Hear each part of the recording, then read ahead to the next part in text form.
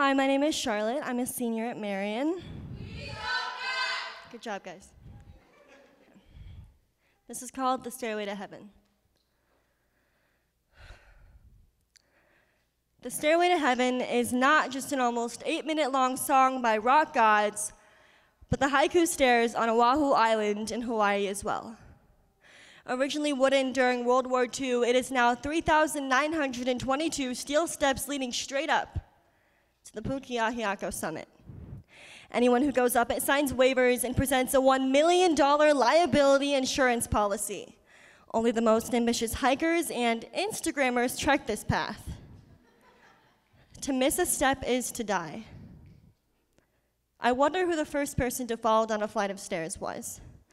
Because when I am walking down the stairs at school and my hands are too full to grab onto the railing, girls pass me because my vision is fogging, my legs are weak, I am walking slow. My biggest fear is falling down a flight of stairs.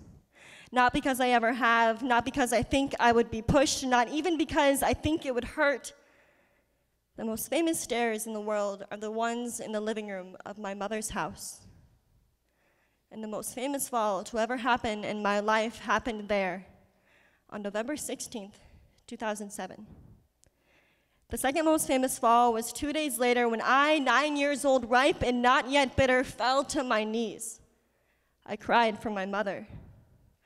All my life, I have heard just stories about a mother and her strawberry diets, fingers pink, insides black. So many, I know she really loved you and she wishes she could be yours. She's a face I've seen in a million pictures, but a face I cannot conjure in my mind.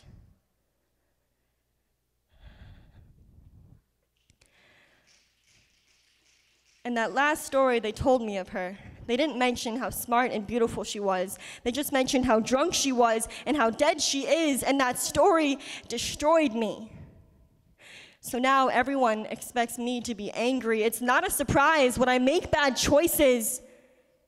Do I have to tumble after my mother? Make her mistakes with more integrity than she, or learn from her mistakes? I've got to be exponentially different and better. I've never fallen down a flight of stairs. And I've never thought that letting someone else's fate determine my destiny was a good idea. What if I miss a step? What if I fall on the stairway to heaven or on my mother's stairs?